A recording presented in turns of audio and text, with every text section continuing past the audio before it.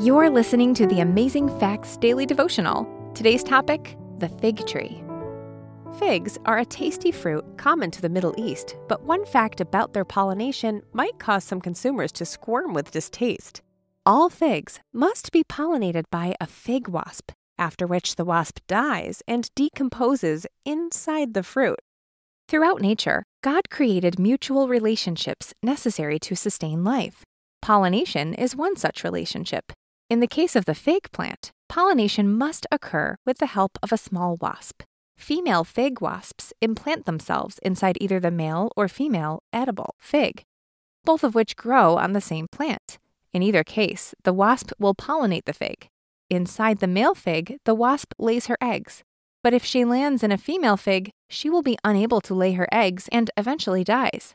Does this mean there is a female wasp inside that fig you bought at your local grocery store? No. Figs contain an enzyme called phycin, which breaks down and essentially digests the wasp, making it part of the fruit.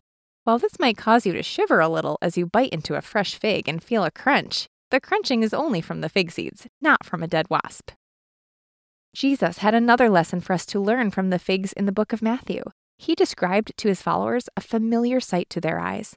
Now learn this lesson from the fig tree. As soon as its twigs get tender and its leaves come out, you know that summer is near. Jesus reminded his listeners that, similarly, they had knowledge of what the world would be like before his return.